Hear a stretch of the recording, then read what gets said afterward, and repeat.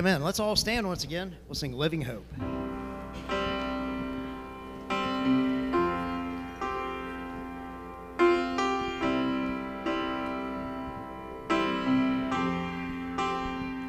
How great the chasm that lay between us, how high the mountain I could not climb. In desperation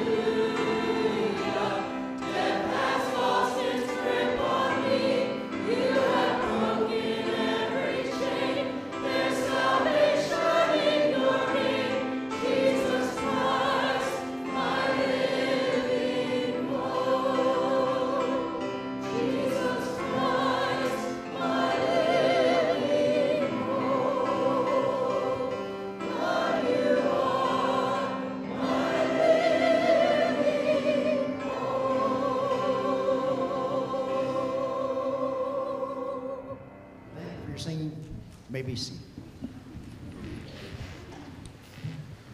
Amen. In just a moment, Melody's going to sing for us. And I tell you, I enjoy watching you all sing. I watched a man that just got saved recently. I thought he was going to blow a lung out when he was singing Living Hope back there. Brother Bill Arwan, I mean, he leaned back and he was letting it go. And I tell you, just a beautiful song. And I know our hearts have already been touched this morning through the music. And as a pastor, it touches my heart just to look out and to know all the stories, all that's transpired, what God has set people free from, how He saved them. And has God saved you? Say amen. Amen. Is He your hope this morning? Say amen. Hey, amen. Our hope is not in a political party or a political candidate. Our hope is in Jesus Christ. And I am excited to have the Summers family with us this week. And of course, the highlight is having Melody to be able to sing for us. And we've been praying for Melody with her health challenges and her recent diagnosis. And so she's going to sing. You think she ought to sing one song for us this morning? Do you think she ought to sing two? All right. Go ahead and sing two for us. And you, Adam's looking at her like, but you listen to the words of the songs as Melody sings this morning.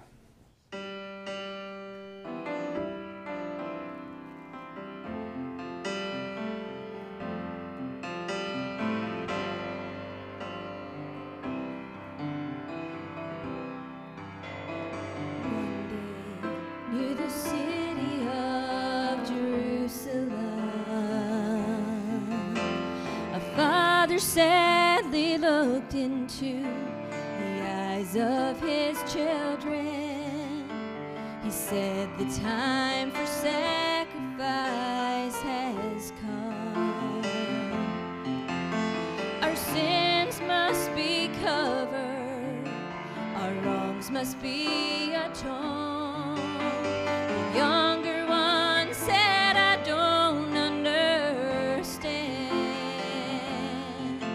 why our sin can't be forgiven without the killing of my lamb. The father took the young child by the hand and said, there will come a day when the Lion out of Judah will become the Lamb of God and take our sin.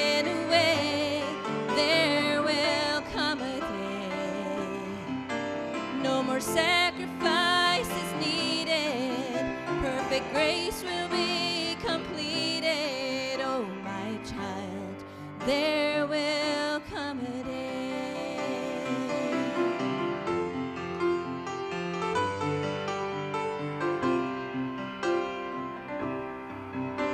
And one day in the Garden of Gethsemane,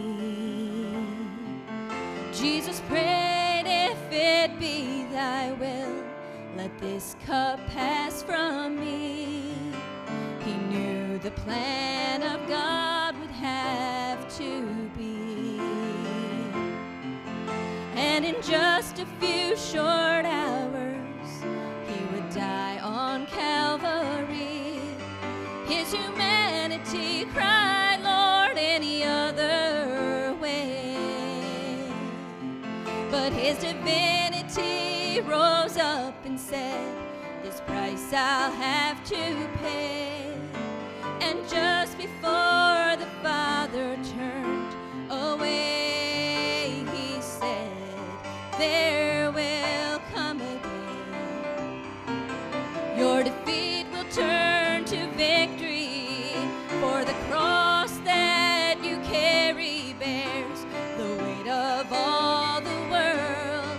There will come a day when the blood stains in your hands declare the hope of every man. Oh, my child, there will come a day, and each day that we live among sin's awful curse, the evidence of darkness seems to only get much worse.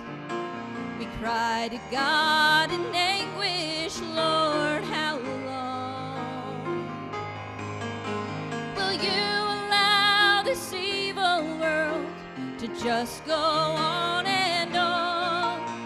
But all of us who made this got our choice, can listen in our spirit, and we can hear his voice. He calls her downcast souls, arise, rejoice. There will come a day that reveals the King of glory, and the mighty name of Jesus will forever be proclaimed. There will come a day, no more night, no sin, no sorrow, no more longing for tomorrow. Oh, my child, there will come a day, no more night, no sin, no sorrow, no more longing for tomorrow. Oh, my child, there will come a day.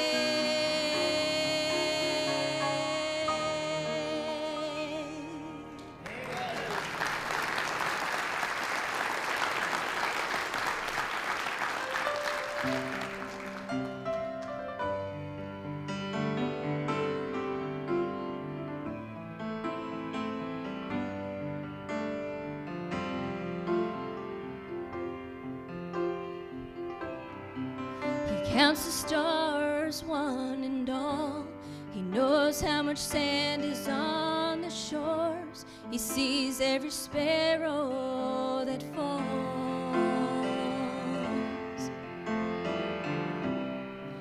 He made the mountains and the seas. He's in control of everything, of all creatures great and small.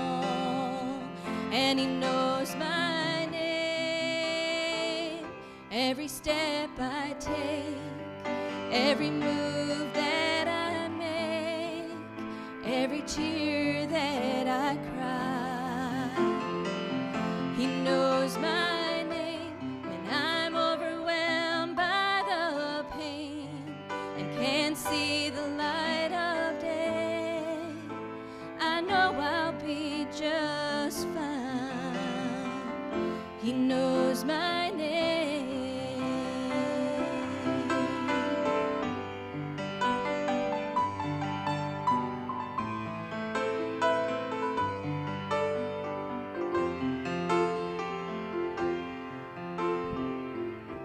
I don't know what tomorrow may bring.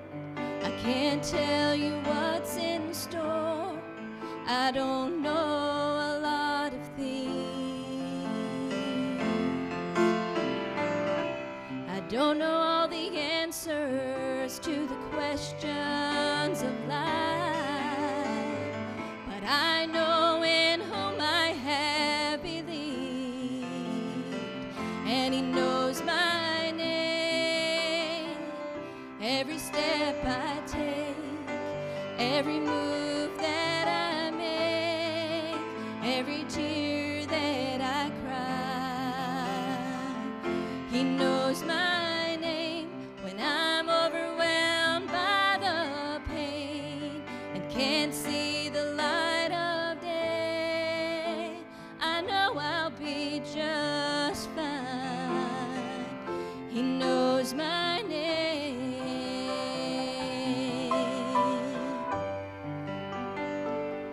He knows my name.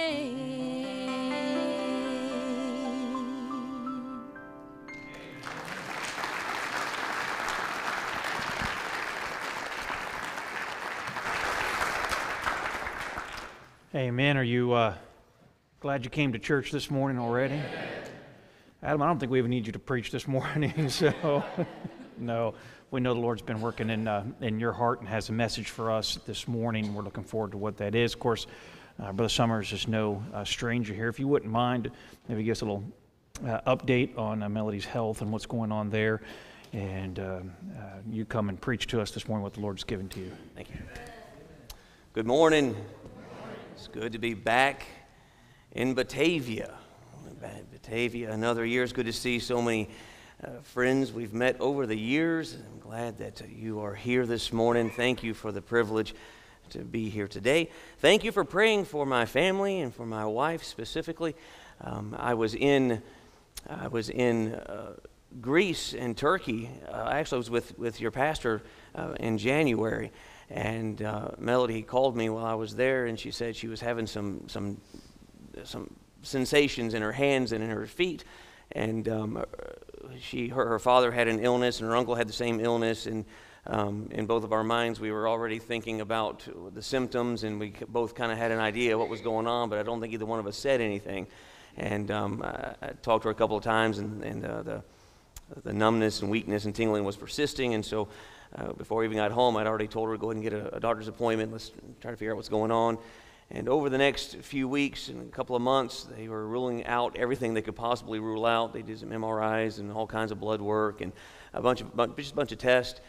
And then we finally got a solid diagnosis that Melody has multiple sclerosis. And I forget exactly what month it was we figured that out. But it's kind of what we'd already suspected anyway. And many of you already know all that. Many of you have been praying. I actually got a text message from a few of you saying that you were praying for my wife, and thank you for that. We really do appreciate it. Since the diagnosis, Melody has already had her first treatment, and every 6 months she goes for an infusion. And chances are there are either people in this place or you have families and friends that have also been diagnosed with MS. And so some of you are familiar with it. There's no cure, but we serve a big God. We serve a big God who created these bodies. He knows what it takes to make them run, and He knows how to fix and heal them. And so we're thankful for that. We're also thankful that we live in a country where we have medical care, and it's really quite advanced from the time that Melody's father had this disease. And so we're hoping that these infusions will slow the thing down and take care of some of those symptoms. I'm also grateful for insurance. Melody just told me on the way up that she got the first bill, and for one treatment, for one infusion, was $60,000. $60,000. And I'm thankful she married a rich man that just can afford that. And not really. No, I'm a Baptist preacher. No Baptist preacher that I know is rich, other than your pastor. But I'm thankful for insurance, because the Lord has taken care of the bulk of that, and we're grateful for that. Please continue to pray for Melody, and that the Lord would continue to provide and give strength and all that's needed there. If you are praying for us, pray specific. We are trying to sell our home and find something a little bit more conducive, less stairs and all of that, to make it a little bit easier for Melody in the future. And just a lot needs to happen to have all that happen. So if you want to pray specifically, just ask the Lord to help sell our house quickly, and so that we can find something to move into. I'd like to be moved in before winter, if at all possible. All right, let's find the book of Colossians chapter 2. The book of Colossians chapter 2. It is so good to be back with you. It's so good to be back with Brother Taylor and Miss Sarah. And your pastor said a while ago, he mentioned how hard Miss Sarah works, and that is no joke. That woman, ever since I've known them, she has been a worker. And anything you can do to relieve that burden and do a little more for her and him, I'm sure would be appreciated. Although I am quite confused as to why we're not counting ham and bean soup as soup. No, I don't need an explanation. I just think it's borderline heresy. I don't know how else to approach it. I don't know. If someone wants to bring ham and potato soup, or ham and bean, whatever. It's got ham in it, bring it. Can't be bad. It can't be bad. I don't want to usurp your pastor's authority. I don't know what kind of bans he has around here on ham and bean soup, but whatever. There's a ham and bean soup. Okay, my mistake. My mistake. If you bring something with ham and beans that's not called soup, I'll still eat it, but whatever.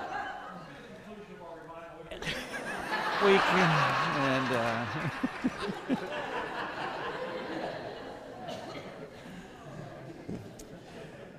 So, I was preaching last Sunday morning. Your pastor was in Sierra Leone, and I assumed he was there doing godly stuff. I don't know, preaching. We're hearing about hundreds being saved and baptized, and nearly 2,000 showing up for services. You think, oh, what a mighty move of God this must be. While I'm preaching last Sunday morning, I received the following text from your beloved pastor. One sentence, very short, it came from the heart, says, "Your hair looks non-existent online." That's it. No explanation why he was watching my service instead of your service. I don't know what was going on. Wasn't a great revival in Sierra Leone, I can tell you that. He says the hair was singular. Yeah. Thank you. Got a bald brother who says he's got my back. Colossians chapter, we got to get spiritual for a few minutes, all right? I don't know what just happened here. Colossians chapter 2. You've been sitting for a minute. Why don't you stand with me? Let's read a verse together in Colossians chapter 2. I trust that this passage of Scripture is probably not unfamiliar to anybody here. I know your preacher teaches the Bible. I know that this is probably a familiar passage to a Bible-believing church, but I think we might be able to get some help from just maybe some reminders this morning. Let's read in Colossians chapter 2, and we'll just read one verse and then we'll pray. It says in verse 13, "And you, being dead in your sins and the uncircumcision of your flesh, hath he quickened together with him, having forgiven you all trespasses." Father, please bless your word this morning. God, I pray that you would be with Faith Baptist in Chelsea. God, would you please encourage them and take care of their needs today. God, help Brother Dowdy as he's preaching right now. And then, Lord, would you please bless the time we have here. We'll thank you in Jesus' name. Amen. You may be seated. Pastor Taylor, what time do you all usually end? Whenever I'm done, all right. It is 1:45, and I just used like 5 minutes talking about my bald head. I'm sorry. Colossians chapter 2. I got to say one more thing before we get into the text this morning. I want to wish my wife a happy anniversary. Today,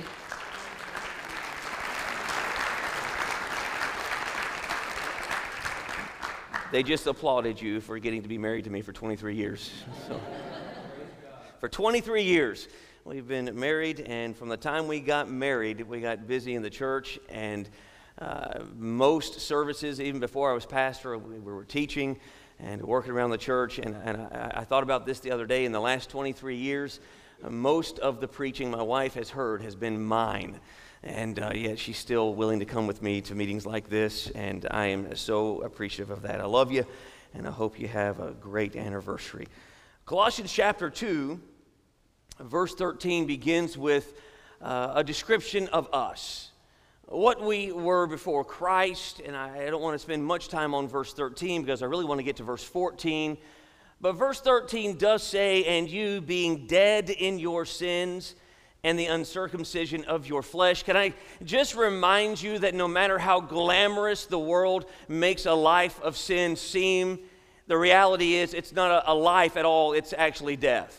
To live this life enjoying the pleasures of sin is a wasted life. It is not worth the time. It is so brief, and the moment the person draws their final breath after enjoying an entire earthly life in sin, the moment that final breath is drawn, they will realize immediately what an utter waste it has been and what a fool they have been. It all seems good right now, and there are so many things in this life for us to take and enjoy in the flesh, but the moment we die and we step from this life into eternity, this life will be seen for what it really is, and that is vanity. It's brief. It doesn't last. This is why the Bible says that she that liveth in pleasure is dead while she liveth. And so verse 13 begins by describing our life before Christ, our life indulging in and living in sin. It says that we were dead in those sins. We were dead in that existence. It's hard to understand. Obviously, we're talking about the spirituality of a man, the spirit of a man, the soul of man is what matters. It says, spiritually speaking, we were dead.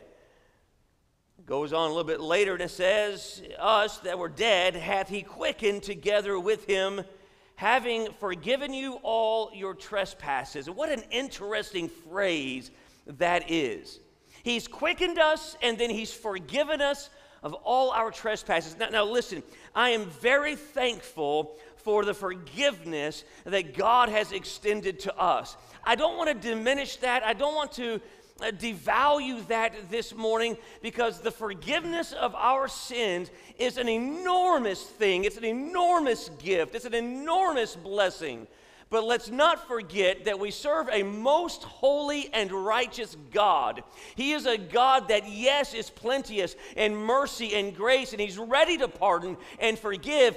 But because he's holy and he's righteous, he cannot simply do away with our sin as though it never happened. He cannot, in his justness, he cannot simply ignore the fact that we are sinners. And so let's not read verse 13 assuming that it means, in spite of what I've done, God one day just decided to pretend like it never happened, and let's just hit the reset button and start from scratch. That's not the way forgiveness works. There's something that had to be done. And then we come to verse 14.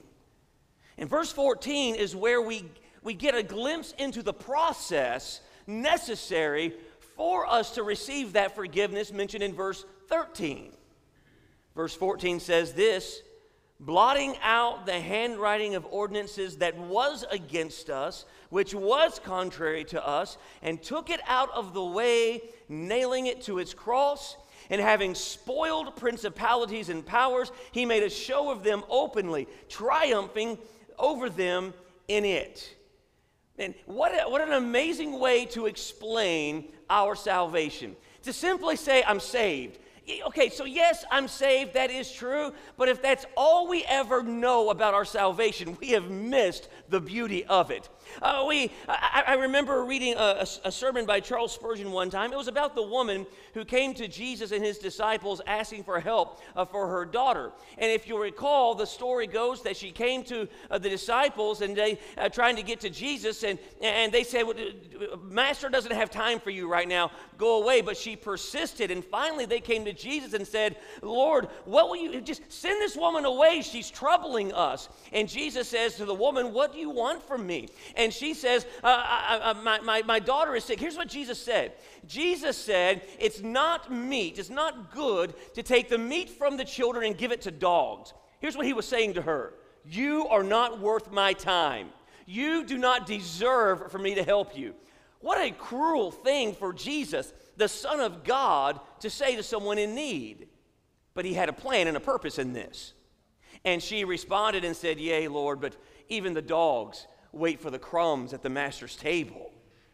Jesus says, I've not seen so great faith as this woman. Here's what Charles Spurgeon said about this woman. He said it's as though her faith was a diamond in a ring, and it's as though Jesus was, every time he told her no, every time she met rejection, it's as though Jesus was holding up that ring to the light and turning it a little bit so it gained more light and sparkled brighter and brighter. She was persistent. Listen, to simply say she had faith didn't do it. Jesus wanted to show just how great the faith was. I think we do that with salvation sometimes. So I want to thank the Lord I'm saved. Well, I'm thankful I'm saved too. But the beauty of salvation is seen when we consider what it took for us to be saved. Verse 14 begins to peel back the layers of this thing, and we get to see a little bit of it. It begins by saying, blotting out the handwriting of ordinances. It's the only place this phrase occurs like this in your Bible. It's a very unique phrase, and you really need to stop and think about the context of the passage in order to understand the significance of it. Blotting out the handwriting of ordinances. What is so significant? Why would he say it that way? Let's think back in our minds 2,000 years. 2,000 years ago, there were no public schools. 2,000 years ago, the literacy rate was very, very low. There weren't very many people who could read or write. Most jobs didn't require you to be able to read and write. We're talking about people that were farmers and carpenters and simple tradesmen. If you were able to read and write, you were educated, you were privileged, you were some of the higher class folks of society. And so when it says blotting out the handwriting of ordinances, we need to think and ask the question, what is so significant about handwriting ordinances? Typically, handwriting, if you are familiar with Jewish and Jewish Roman customs of that day, you find that the writings and handwritings were a very special thing that only educated people knew how to do. But more than that, writing materials were not readily available. They were not cheap. It cost something. Usually, other than academia, any other writings were typically used in the government. They were legal documents. And if you do your research, you find that these legal documents were very, very important. And it's specifically when it came to deeds and receipts, those kinds of things were written down and certified by a government official. And so as we talk in verse 14 about blotting out the handwriting of ordinances, these ordinances that are being mentioned, it's referring to laws. These legal declarations. And these legal declarations did a couple of things. Number one, it recorded our condemnation. It recorded the guilt that was declared upon us in the handwriting of the ordinances. So the Apostle Paul is writing to the Colossians, and he's reminding them how precious and rich their salvation is, and how he describes the forgiveness they received as, first of all, blotting out of the handwriting of ordinances. And so let's stop for a moment and consider what that means in our lives. As Christians, what in the world, what legal document, what ordinances were on us? What legal ordinances and the writings were we under? For time's sake, we can't go reading the whole passage, but in the book of Romans chapter 7, the Apostle Paul says, I was alive once, but the law came. And when the law came, I died. What he's saying is, I thought I was okay until the law of God entered and showed me just how wretched and wrong I really was. And on that day, that handwriting, that ordinance, it showed me how guilty I was, and it was hanging over my head. It says, blotting out the handwriting of ordinances that was against us, which was contrary to us. This word contrary is a very interesting word to me. This word contrary, it doesn't simply mean opposed to. If you study this word out, you find that it means more than just being opposed to. Contrary in the Bible, in this passage, refers to barriers between. Barriers between. So the blotting out of the handwriting of ordinances that was against us, this law that says you're guilty, you're guilty, you're guilty. No matter how I tried to find a way around it, it was always contrary to me. It was always a boundary. It was always an obstacle between me and God. And we look around us in the world, and religion today, it's so obvious, it's easy to see this in those religions. People say things like, just go to church. I'm glad you're in church. I think you ought to be in church. This is a good place to be on a Sunday morning. This doesn't do anything to remove the handwriting and ordinances that are against you. It doesn't do anything. There are people who will say, just send us the money.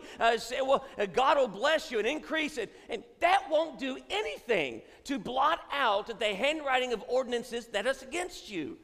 It won't do anything for you. Being a good husband, I think you ought to be a good husband. I think you ought to love your wife. You ought to take care of your wife and children. That won't do anything to remove the handwriting of ordinances that was against us. So we read that in verse 13, we have forgiveness of our sins. Well, how? Verse 14 says, well, it's because somehow something happened to these ordinances, this law that was against us. I remember my parents teaching me about Jesus and teaching me about sin and heaven and hell and explaining that I needed to be saved. And I remember even in my little boy mind, 7 years old, I remember trying to reason through all of this and try to prove prove certain things. I remember deciding I was going to stop sinning. I was going to be good. A 7-year-old boy. That lasted about 30 seconds. There's a lot of adults who have not come to the realization that it's futile. It's a waste. They get up in the morning and say, today's the day I do right. Today's the day I'm going to do more good than I do wrong today. In just a little while, you hit a barrier of that law. It's contrary to it. And you say, no, I'm coming to God. I'm going to be good. I'm going to get to God by being good today. And it says, oh, but you've already done this and this and this. Okay, well, tomorrow I'm going to try a different way. I'm going to be good in a different way. I'm going to avoid those things I did wrong yesterday. And then, boom, there's a barrier. The law says, good try. You're still a sinner. And everywhere I go, there's another barrier. There's a law saying, good try, Adam, maybe tomorrow. And man has done this since the fall in the garden. Man has made efforts to be good, but at every turn, God's law says, you're a failure, you're a failure, you're a failure. Thank God it doesn't end there. Amen. He says that something's happened to these ordinances that were against us, that were contrary to us. Look what the next part of the verse says. It says he blotted it out. He took it out of the way. I like history. I like reading about cultures, and I just enjoy that kind of thing. And I was studying one time when I came through this passage of Scripture. I was thinking about the blotting out and what all this meant. And as you look at history, you look at the writing surfaces and the way people wrote things down. They didn't. If I mess up on a piece of paper, I just wad it up, throw it in the trash can, go on to the next piece of paper. They didn't do that 2,000 years ago. It was a big deal. They took their time, and when something was wrong, they did this thing called blotting. And the paper they used was very thick. It was papyrus. It was reeds compressed and kind of made into a pulp and made into a flat sheet, very rigid, not soft at all. And so the most common source of writing surface was that papyrus paper, and they would write on it. When there was a mistake or when they no longer needed the document, they didn't just wad it up and throw it away because it could still be used. They developed this system called blotting. And you would take a sponge or a cloth of some sort, and you would dip it in water, and then you would blot on that writing surface, blot on that paper. Not soaking it, just getting the very top of it wet. How many of you have ever tried to clean up a mess with toilet paper? On the floor, your kids spill a drink, and you're like, where's the paper towels? Just give me the toilet paper. All right. You make like one wipe across the floor and it starts to shred and little pieces of it roll up. You know what I'm talking about? Okay, imagine that kind of material. They would blot the paper, the whole surface that needed to be taken away, and they would very gently take their hand, begin to go across the top of it. And little bit by little bit, that top layer would roll off. They would roll, and then not getting it too wet because you don't want to go too deep. They'd keep doing it until every mark was gone. That's interesting to me. The phrase here, blotting out, the word that we get that from is the same word that's used 2 times in Revelation that's translated wiping away every tear. That's what God's going to do to us one day. He's going to wipe every tear off of our eyes. But in this passage, it says it's the same concept. Getting rid of. Doing away with, eliminating complete, not covering over, blotting out, removing completely. That's what he did with the handwriting of ordinances that was against me. And then, if we needed a better picture, look at what the last part of the verse says. It says he took it out of the way. Well, that's great. Where'd he take it? I mean, that's a lot to take out of the way. By myself, if Jesus just had to pay for Adam Summers' sin all by myself, forget you. Let's assume for a minute that everybody else was sinless except Adam Summers. for Jesus Christ to take my sin, take my condemnation, that's enormous. But he did it for every one of us. He took it out of the way. That's what it says, that boundary. Remember, trying to do good, but there's a roadblock. I can't get to God this way. I can't get to God that way. I can't get to God over there. There's always a law telling me how bad I am. The Bible says he took those boundaries and just removed them, took them out of the way. Well, what did he do with it? It says it was nailing it to his cross. Nailing it to his cross. Custom says that when a debt was paid in full, they would take a copy of the ordinance and they would post it publicly as a witness to anyone that saw it. If me and Pastor Taylor had a disagreement and we went to court and they found in your pastor's favor and I had to pay restitution of some sort, there would be a writing, an ordinance that was against me that says I have to pay this much money every week, every month until it's all paid for. And the moment it's all paid for, they will take their copy of that signed and certified handwriting that was against me, and they would post it on a public board, public post. They would leave it there for everyone to see that no matter what he says, he can never come back to me and say, you still owe me more. It was nailed to that post for everyone to see. It was paid in full. The Bible says that Jesus Christ, though there were handwritings and ordinances against us, we were guilty. We owed a debt. Jesus Christ came by one day and said, I'd like to take that. And he went with his own blood and paid in full for Adam Summers. And then he took that handwriting. The Bible says he nailed it to the cross. No one will ever be able to come to God the Father and say, Adam Summers still owes a debt that he's got to pay or he'll never make it, because God will say, no. It's been posted. It's been blotted out. It's been taken out of the way. It's paid in full. I love the old hymns. It's my favorite kind of music, the old hymns. One of my top favorite hymns is the song, It Is Well With My Soul. The third verse of It Is Well With My Soul says this: my sin, oh, the bliss of this glorious thought. My sin, not in part, but the whole, is nailed to the cross, and I bear it no more. Praise the Lord, oh my soul. I am no longer under the handwriting of ordinances that was against me. He blotted it out, wiped it away. It's gone. And then he nailed it to the cross for all the world to see. And I believe that's why Romans chapter 8, verse 1 says, there is now, therefore, no condemnation to them. That's me. To them. You're looking at me like I'm crazy. Find Romans chapter 8. We'll finish with this. Romans chapter 8.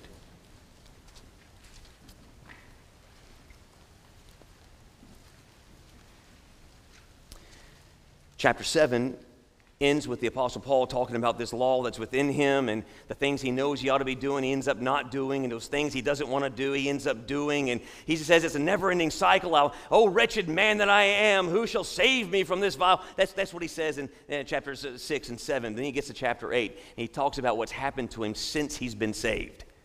After all of that, he says in verse 1, there is therefore now no condemnation to them which are in Christ Jesus, who walk not after the flesh, but after the Spirit. Before I was in Christ Jesus, I had the law against me. The law was a representation of the divine character of God. God is perfect in every way, and to help us understand just how we measure up to him, he gave us the law. Paul calls the law his schoolmaster. It taught him who he really was. One day, Adam Summers bowed his head and said, Lord, I'm a sinner. The best I can ever do will never be good enough. Please save me. And that writing that was against me God said, let me have that. I got some blotting out to do, but he didn't reach for the water cup. He started blotting with something that was much more precious than water. It was the shed blood of my Savior. Began to blot that out. And in doing so, took it out of the way. It's gone. Nailed it to his cross and said he's free and clear of this debt. It's been paid in full. All right, here it is in closing. I don't know you very well at all. I know some of you better than others. Some of you, I don't recognize your faces. Maybe you're new to the church in the last year or two. I don't know. But if you're here today and you've not given up on trying to be good enough,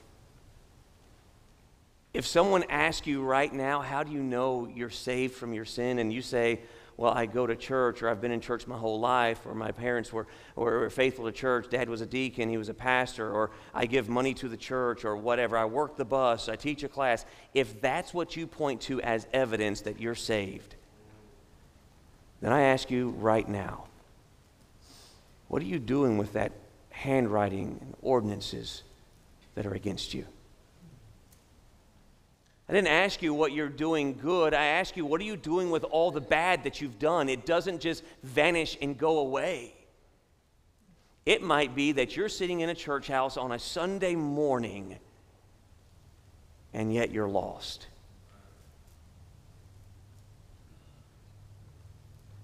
Sitting here in a church house on a Sunday morning is not evidence of salvation.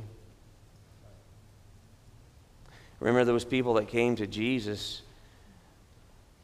He was talking about how it was going to be in the last days, and he says there's going to be people that come to me, and they're going to say, Lord, we did all these wonderful works in your name. We fed the hungry. We cast out devils. We did all of these miracles in your name. And Jesus said, I'm going to look at them on that day and say, I never knew you.